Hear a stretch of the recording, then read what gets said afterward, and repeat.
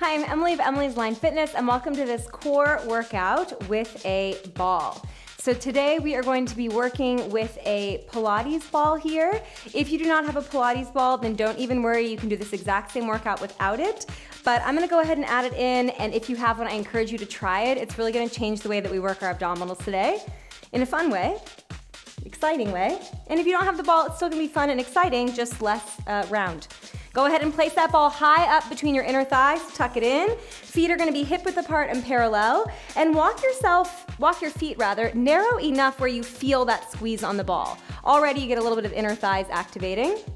Drop your tailbone down towards the backs of your thighs, stacking your pelvis vertically, and bring your arms down at either side of you. Inhale, trying to root down through your feet, stretching the top of the head further to the ceiling. Exhale. One more inhale, just like that. Inhale, expanding your body in 360 degrees, crown to ceiling, feet to floor. And on your exhale, drop your chin to your chest and use that drop of the head to ripple through the rest of your spine, rounding down vertebra by vertebra, piece by piece. Good, at the bottom you can bend your knees as much as you need, and then we're gonna walk out and find ourselves in a downward dog. So lifting the hips up, good, you can press and lift your heels here if you want a little bit more of a calf stretch, a little bit of footwork. We're gonna take it into a plank to downward facing dog. So lower your heels down, and now lift your heels up and ripple through your spine. Round your back as much as you can, coming forward into that plank position. In your plank, shoulders are over your wrists, fingers are fanning wide like two sunflowers, and your belly is pulling up and away from the floor. We're gonna lift those hips, sending them back, press your heels down, and now lift your heels, 4 counts, heels, round back to the plank, up, down to that dog. Heels up, round to your plank, hips up, heels down to your dog. You got it. Now keep going just like this. I want to give some options here. If coming out into that full plank is a little too much, drop to your knees and then pop back onto your toes for your downward dog. If you're feeling a little bit of wrist sensitivity today, you can roll your mat a couple of times and place the heel of your hand onto the mat and your fingers on the floor. That's just gonna reduce the amount of extension needed in the wrist. We're gonna hold it in our plank in 4, in 3, in 2, hold your plank position, just breathe. Lengthen the crown of the head out and away from the shoulders, press your heels back, keep holding, keep breathing. You got 8, good 6, in 4, in 3, 2, and 1. Nice, drop your knees down. I'm gonna unroll my mat because I don't need that extra support for the wrists. We're gonna keep working in our planks, but we're gonna get used to using that ball in a different way. So we'll start with our right knee on the ball, hands on the mat. Step your left leg back so you're in a little 3-legged plank position. If you don't have the ball, you're gonna get rid of it and do the same thing without the ball, okay? So your knee is just pulling into the chest. We're gonna pull that right knee in and then roll it back. Pull it in and roll it back. Pushing down into the ball as much as you can. I'm just looking at my ball and I'm like, oh, I definitely am gonna pop it. That white thing was trying to come out. So you're sending it back and then sending it forward. If you pop your ball, it's just because the piece wasn't in. It doesn't mean that you're heavy. If I pop this ball, I'm not gonna be thinking that I was too big for the ball. It's a rubber ball, balls pop, it happens.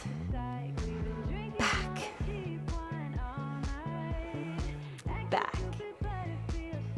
Good, just using this ball in a new way, trying out a new plank.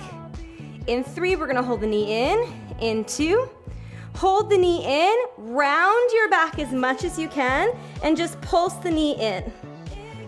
Again, same thing if you don't have the ball, you're just pulsing that knee into the chest. You got 8, good 6, we'll reset, 4, 3, 2, 1, lower the left knee down. Do the same thing, now the left knee is on the ball. So left knee is on the ball here, hands are on the mat, Extend your right leg back behind you and find that plank position. Good. Ball rolls in, out. Exhale in, inhale out. If you're using a much bigger ball, could be that your hips are a little bit higher. That's fine with me. I don't need to be too autocratic here with this ball, with what it's gonna look like.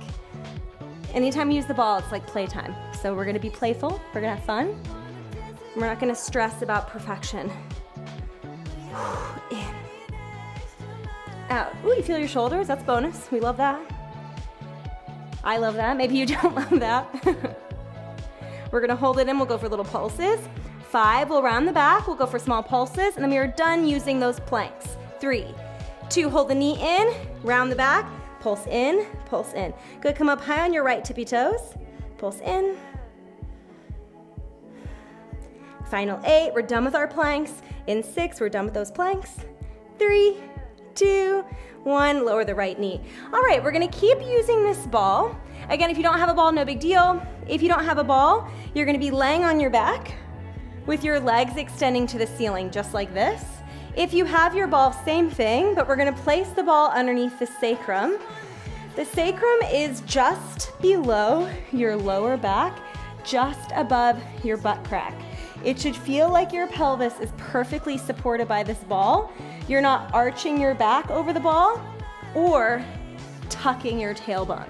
So find a place with the ball where the pelvis is in neutral. Belly button firms, pulling into the spine. Front of the ribs pulling down into the backs of the ribs. And then bring your knees all the way up to the ceiling. We're gonna lower the legs down for 4 counts. Up, 2, 3, 4, just like that. Down, 2, 3, 4, up, 2, 3, 4. Press your hands into the mat here. Try not to grab the mat. Rather, use the backs of the arms, use the pressure of your palms to activate the upper body so that you are supported against what the legs are doing, to give yourself a little bit of extra balance support. Now, if this is a little bit too much, you're feeling your lower back, for example, you can take it to a single leg option. Right? Up. Now you might be watching this, or hopefully you're doing it, and you're thinking, oh, Emily's really not getting her legs that far down. Or maybe you're thinking, I'm not, like you're not really getting your legs that far down. That's totally fine. I only want you to lower your legs as much as you can keep control of your hips, keep control of your back, and the fronts of the ribs. So if you're lowering down a lot, ooh, and you're arching that back, go ahead and make it a bit smaller. Bigger is not always better with abs. Faster, is not always better with abs. I'd rather you work slowly and small so you really feel that connection, mind-body connection. Exhale to lift, inhale to drop. We're gonna hold it down at our halfway point in just a moment. Good, last one. And now hold it up at just your halfway point. Point your toes and start to run your feet. You're trying to keep your hips frozen, just moving your thighs in those hip sockets as opposed to rocking and rolling your hips around on the ball. If you don't have the ball here, you're getting a little bit less feedback, but same for you. You should feel no rocking and rolling of your pelvis, just moving those thighs within those sockets. Run, run, run, run, run, run. Good, 4, 3, 2, and 1. Bend the knees, you can pull the thighs into your chest. We're gonna do that exact same thing again, only we're gonna change up the positioning of the legs ever so slightly. So extend your legs up to the ceiling. Flex your feet, and now open your toes so that your feet are forming a V shape. Woo. Rolling off my ball here. There we go. Good, extend your legs. We're gonna lower 4 counts. Down, 2, 3, 4, up, 2, 3, 4.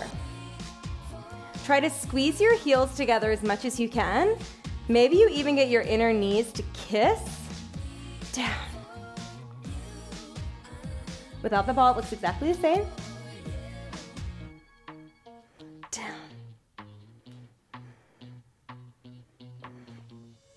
Good. Up. 2, 3, 4. We're going to work a little bit faster here, or a little bit shorter, I should say, a little bit less time. We're going to hold the legs down at our lowest point in just a moment. 8, 7. We're going to hold those legs down at the lowest point. Keep extending the back of the knee.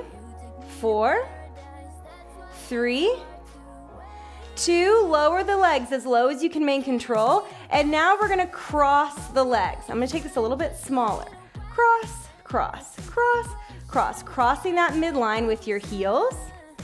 Again, keeping your hips frozen here, just moving those thigh bones in their sockets. Maybe you feel your inner thighs, that's great. There's a little inner thigh abdominal connection that we're optimizing here. We're capitalizing on. 5, we're gonna lower the feet to the floor. 3, 2, 1. Feet to the floor, lift your hips, grab that ball if you were using it. Place your ball between your knees. Now, if you do not have a ball, you are gonna keep your legs zipped together, okay? If you have the ball, ball goes between your knees and your feet are about hip width apart. Take your hands behind your head here and now press the backs of your ribs into the floor. You can press your lower back or you can work in a neutral spine, softening that lower back ever so slightly away from the ground. Inhale, and then exhale, curl your head, neck, and shoulders off the mat. Good, hold here. Squeeze that ball as tightly as you can. We're gonna go down for 2, up for 2, squeezing the ball or squeezing the thighs together if you don't have that ball with every count. So it's squeeze, squeeze, squeeze, squeeze. Back, back, up, up. Good, you got it. We're gonna keep the feet on the floor, give those hip flexors a little bit of a break. Nice. We're gonna hold it up in just a moment. Elbows are wide, but you can still see them in your side vision, your peripheral vision here. My whole body is shaking. That's great. 4, we're gonna hold it up. 3, 2, hold it at your highest point. Just squeeze the ball, squeeze, or squeeze your thighs, squeeze. We're gonna hold a big squeeze in 5, big squeeze, hold. 4, big squeeze, hold. 3, 2, give me 1 big squeeze, hold. Pulse the upper body forward, forward. We're gonna get into our obliques from here. Make sure your chin is lifted off your chest. Shoulder blades lifted off the mat. Good, squeeze a little tighter if you can. Hold that 1 big squeeze. Final 8 crunches. Final 6. Final 4, 3, 2, 1. Lower down. Good, from there, take your ball behind your right knee and we're gonna lift both of those knees into a tabletop position. Good, we're gonna go ahead and add some rotation here. So you're gonna rotate towards your right leg. If you don't have the ball, the leg looks the same, just no ball. Extend your left leg, rotate to the right, and then come back to center, bending that left knee. It's up, twist, back, twist, up, twist, back, twist. We're not gonna be here for very long. We're gonna hold it up in that twist. Give me 2 more. Last one. Hold it in the twist, lower the right toes, down, lift, down, lift. You can always bend your left knee as well to make it a little bit easier. Final 4, final 3, 2, last 1. We switch sides and that's it. I'm just gonna roll around so I can keep facing you. Ball goes behind the left knee now, point the toes. Lift your right leg up to tabletop, hands behind the head. We twist, extend the right leg, center, lower the leg. Twist, extend the right leg, center, lower the leg. Up, down, up, down. Think of pulling your right shoulder towards your left thigh. 4 more, 4. We're gonna hold it up. We'll go for 8 drops and lifts of that left knee. 2. Last one, hold it up. Drop the left toes to the floor 8 times. 8, lift. 7, good, hold the twist. 6, keep both of your shoulder blades lifting off the mat. Bend your right knee if you need. 4, this is it. 3, 2, 1, and done. Ooh, yeah. Get rid of the ball if you're still using it. Just draw some circles with your thighs. In one direction, the next direction. And then rock and roll yourself up to seated, turn to face me. Give yourselves a very, very big round of applause. Thank you so much for joining me for that bar, ball, abs workout. We nailed it. You nailed it. I nailed it. You nailed it. We did incredibly. I definitely feel my abs. I hope you do as well. If you like this workout, then I'll go ahead and link you to my core playlist so you can keep working your abdominals. And if you like this video, then I encourage you to like and subscribe to my channel. It's Emily's Aligned Fitness, and I would love to have you there. I have new workouts coming out every single Monday. A good start to your week. Again, thank you so much for joining me, and I'll see you next time.